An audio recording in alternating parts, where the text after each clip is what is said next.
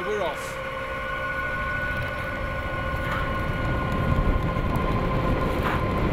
No time at all. HBS only leaving the ground, and there we go. The wheels have left the ground.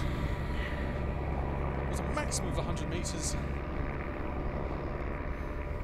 Applause from the VIPs who have had the chance to be here right next to us on the runway.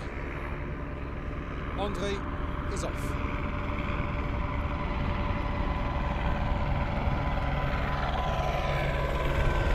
And now we will be waiting here in Rabat Airport until we're sure Andre won't have to come back.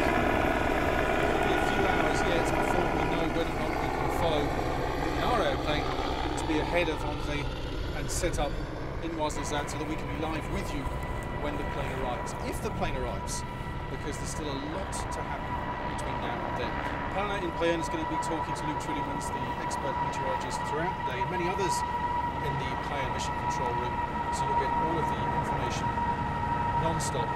Also on solarreports.com you can find lots of other information. You can click around the site and see some of the things we've been doing over the last few days. You can check out the interview with Andre that we recorded yesterday, where he gave us a lot more in-depth information about just why this leg of the trip is going to be so